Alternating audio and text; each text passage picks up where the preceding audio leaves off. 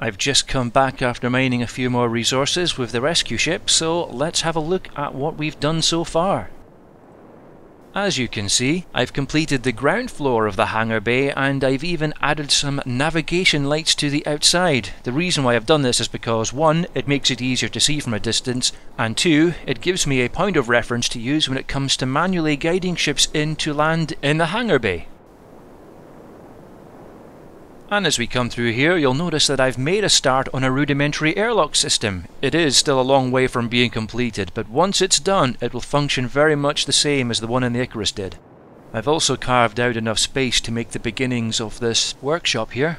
I've been quite lucky because I've struck iron whilst I was drilling through the side of the cavern wall, and I've been using that to create the steel plates needed to build the frames and the light armor blocks for the walls. And I've also built that small nuclear reactor over there. It only needs about 1 kilogram of uranium so far, because at the moment all it needs to do is power these lights. I'll probably add some more later on once I've got more machines. But in the meantime, let's keep welding this place up.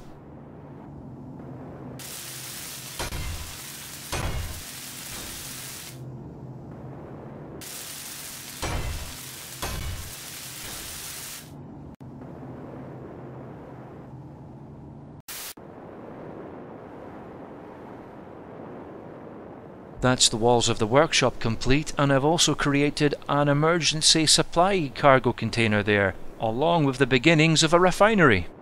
And as the name suggests, this contains some emergency supplies, including some spare uranium for the reactor, some repair materials, and an extra oxygen and hydrogen tank just in case I run out.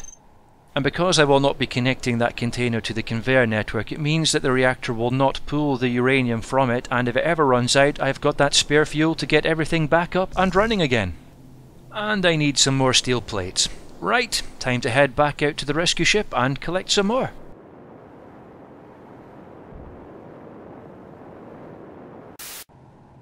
There we go, that should be enough to complete the refinery. And it's not. Well, no worries, I'm going to quickly steal some from the emergency supplies, and hopefully that should be enough to get it functional.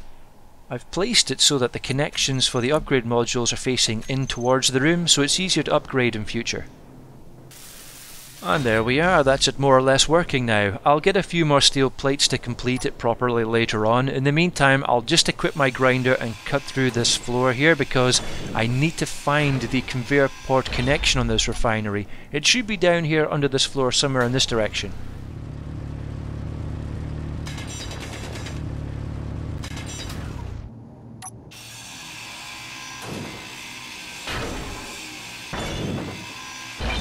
Nope. Well, maybe it's to the left then.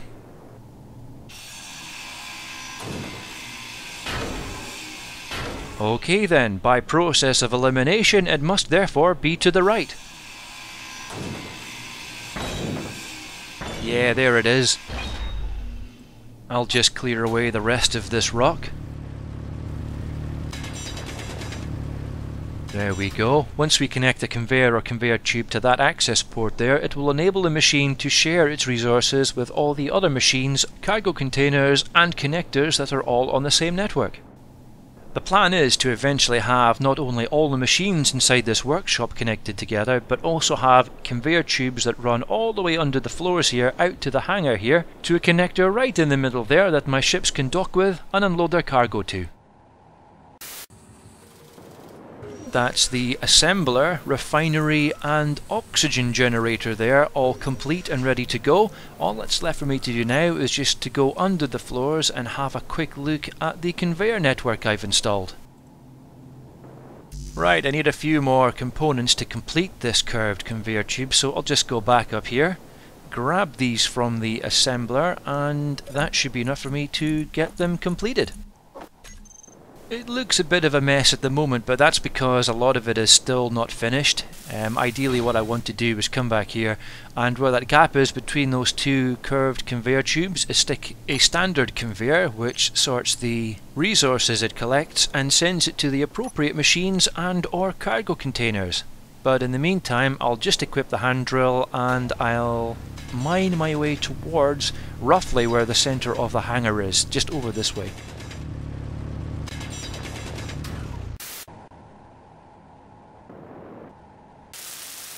Okay, that's both the connector and the conveyor that's under the hangar bay both complete. The lights in the conveyor tubes have all turned from red to green, which signifies that they are fully connected between either two conveyors or two machines. And as we come down here, we can see that this one is all green, all connected together, but the ones to the left of it are still red. And the reason why that is, if you look carefully, is because they are still incomplete. They're incomplete because I eventually plan on having them connected to an oxygen tank right here in the workshop, as this will be vital in using that air vent over there, in combination with the oxygen tank, to pressurise this entire base so that I can actually breathe oxygen without having to keep my helmet on. And there in the middle of the hangar is the finished connector. And as you can see, I've also done some work on the landing markings in this hangar. It's nothing fancy, but it does make it a little more cosmetically pleasing. And in this room with the groovy red lighting, I am building a hydrogen tank. I have separated it from the rest of the facility with an entire wall of light armor blocks, which was a decision that even met with Ben's approval. Isn't that right, Ben? That is correct, Commander. If the tank suffers any damage, the leaking hydrogen gas may spontaneously ignite, especially near sources of ignition, such as your welding tool. This would be further complicated by zero gravity and a pressurized environment, as the hydrogen fire, while being extremely hot, is also almost invisible to the naked eye. Therefore, additional measures and providing protection to the hydrogen tank is a most wise precaution. Yeah, you're damn right. And as I have absolutely no intention of either being blown to smithereens or burnt to a crisp, I will make sure these walls are built well before I even start on the tank itself. Which is just common sense, really. Here we go. These are the last components I will need to bring back to the living quarters I've just finished in order to complete the programmable block, which will be the new mainframe that I will upload Ben's artificial intelligence onto. We lost the initial one when the Icarus exploded, so I've built this new one from scratch. It'll serve as the primary hub from which Ben can monitor this facility and also access any information in the new database. Overall, this should significantly improve Ben's capabilities, which in return means he's able to offer me much more valuable assistance. That's it done. I'll just sit down here and get ready to upload Ben. Okay, here we go. Ben, upload your core program onto the computer mainframe, please. Affirmative, Commander. The mainframe identified. Uploading. Uploading complete. Commencing initialization protocols. Excellent. Right, I'll just go and pressurize this room and test this out.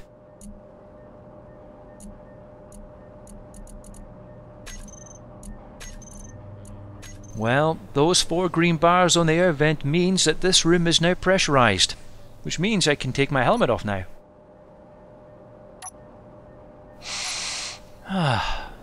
Well, it's cold, but it seems safe enough. Anyway, Ben, please respond and confirm successful mainframe transfer. Acknowledged, Commander. I can confirm that I have successfully transferred my core program to the new mainframe. Are you able to hear me over the base's intercom system? I certainly can, Ben. I read you loud and clear. It worked. Excellent.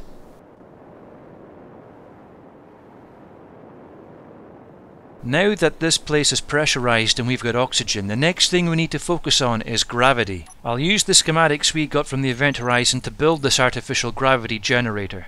The best place for it is probably over there so that the field covers both the landing bay and living quarters. Having artificial gravity is vital, not just to combat the ill effects associated with long-term weightlessness, but also to provide us with better fluid management. The main problem we might run into is having both the resources and the power to run this thing. It won't be cheap, that's for sure. I mean, it's already saying I need steel plates, but I need to check the assembler to see exactly what sort of components and resources I'll need to get this finished.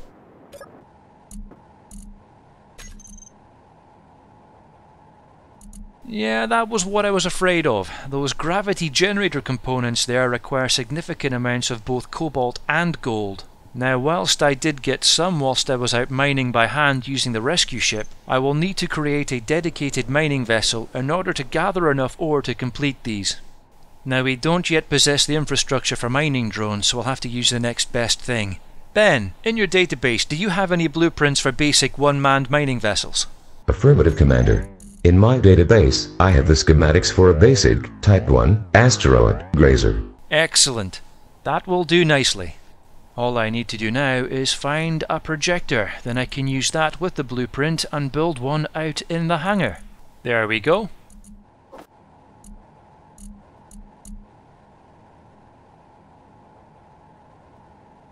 Do I have the resources to build this thing though? Well, there's only one way to find out.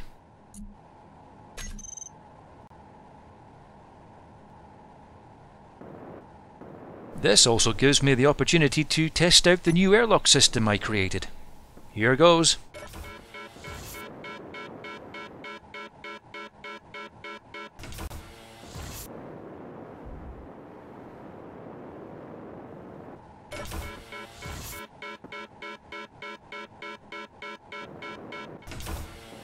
Nice.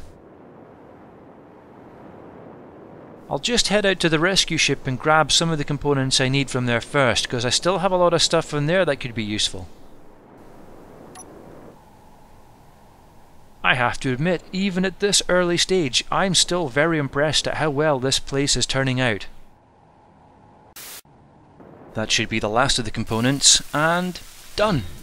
Perfect. Right, I'll just gain access to the projector here. Find the blueprints. Mark 1 grazer. There we go.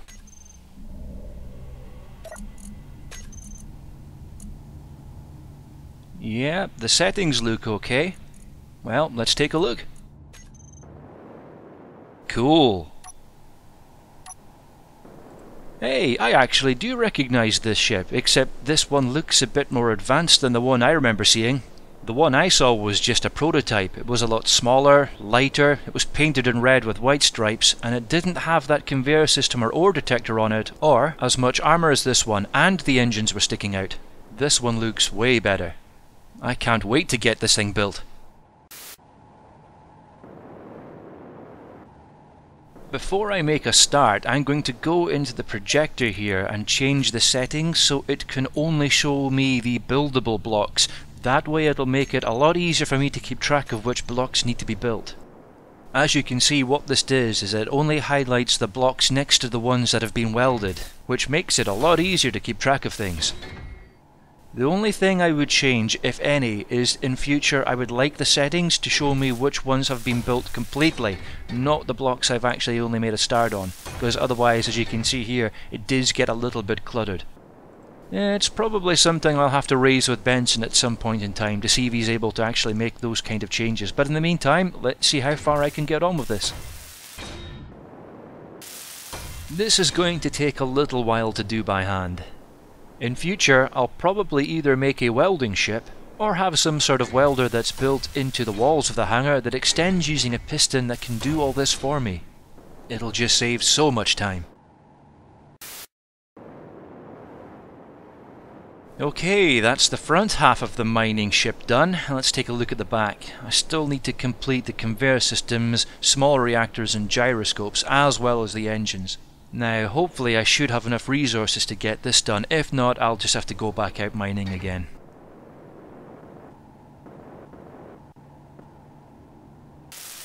Now that should be easy enough. I can use this connector right behind me to get those components I need. There we go, let's get this built.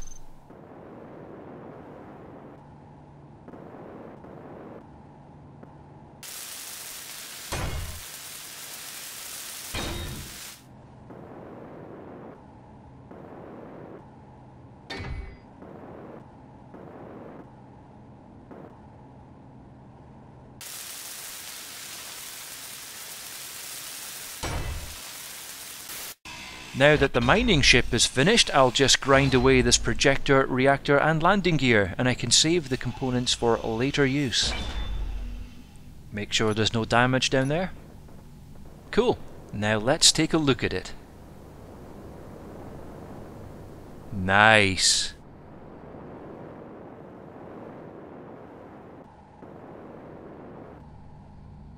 I guess it's time for me to hop inside and make sure everything works okay. All reactors, check. Spotlights, check. Ore detector is working fine. Let's check out the front camera.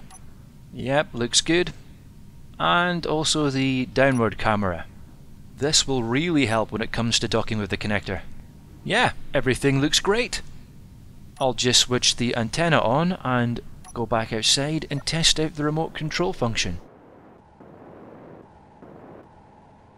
It's not much use at the moment because my spacesuit only has a 200-meter range to remotely control things, but later on, once this asteroid base has a sensor array and an antenna, it is going to be vital for long-range remote mining operations. That's working fine. I've got full access via the ship's remote control unit. Now I'll just switch to the camera view. Yay, it's me! Cool. Well, I'm satisfied everything is working perfectly, so let's take this bad boy out for a spin. I'm making it sound like it's a sports car or something.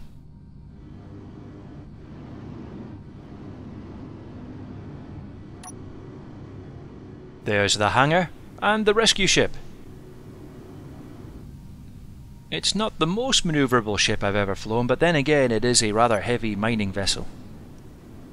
Okay, let's go and see if I can find a relatively large vein of iron ore to mine.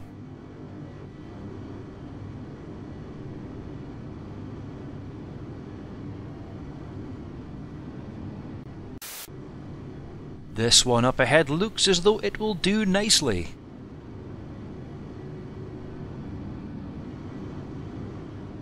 I like how the ore detector on this ship has got a lot more range than the hand drill does. Right, let's line it up and turn on the drills. Here we go.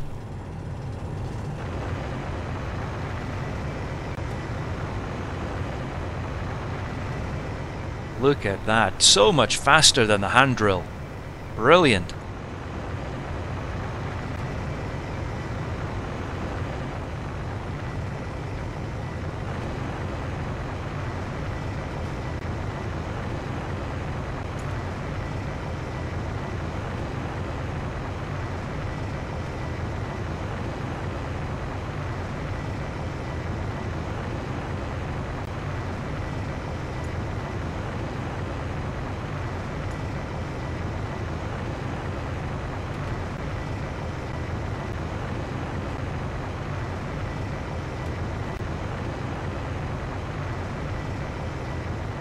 Okay, our overall mass is getting close to 30,000 kilograms, so let's see how we've done.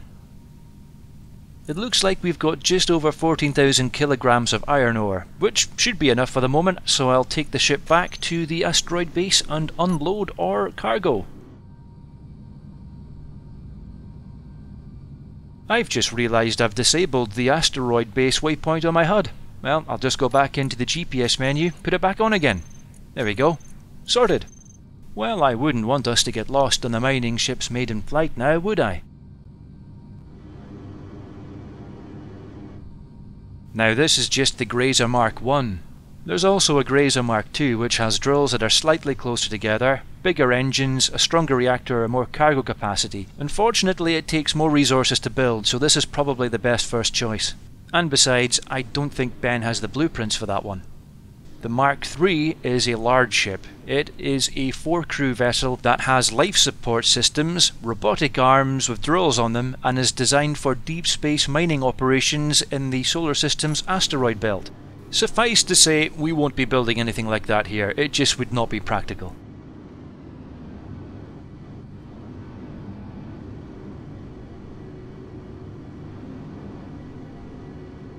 I'll just guide the mining ship into the hangar here. And because it's smaller, there's less chance of me hitting the sides. And as I get closer to the connector, I'll just do a quick 180. And switch to the downward camera view. This will make docking so much easier.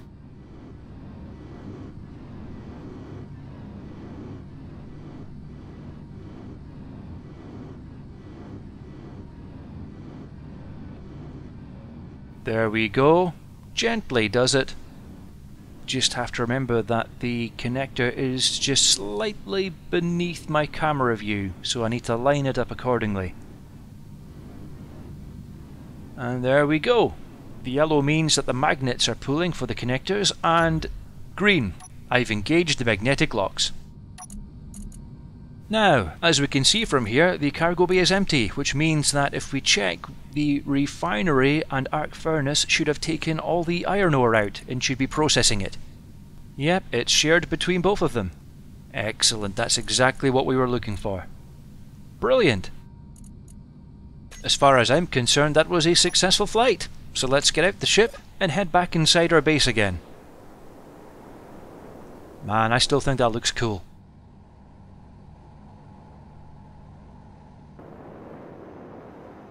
Actually, before I go back inside, I just want to quickly go over some plans I have for the outside of the base.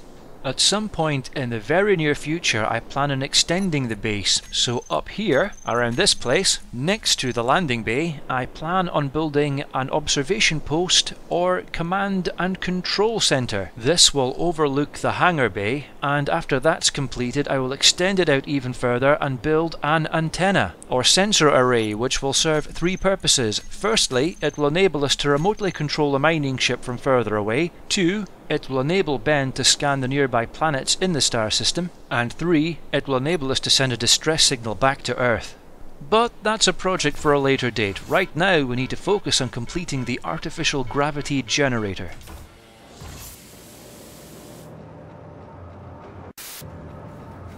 Okay, that should be the last of the components I need, so let's see if I can get this thing completed.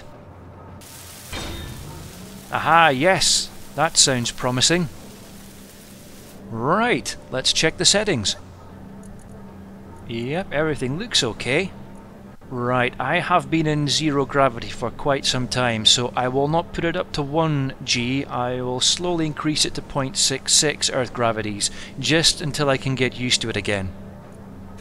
Okay, let's go and check it out. Whoa, yeah, I still feel heavy even though it's at a lower setting than normal, which is probably because I'm not used to it. Anyway, exercise. A quick jog around the hangar bay will probably do me the world of good.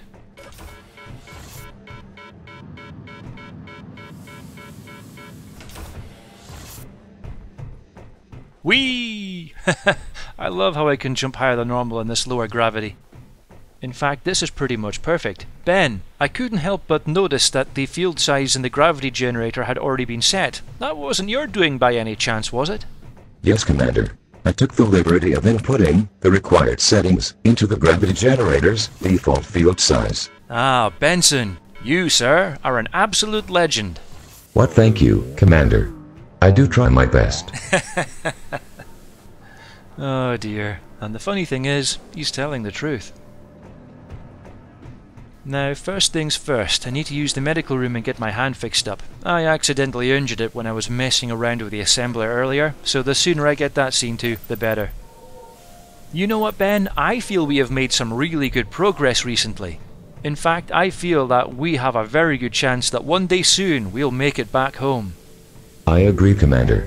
The chances of us surviving long enough to be rescued, or even being able to create a new vessel that can take us back to Earth, has increased significantly. Exactly, Ben. Our chances may have been grim to begin with, but after seeing the progress we've made so far, I really do feel that things are starting to go our way.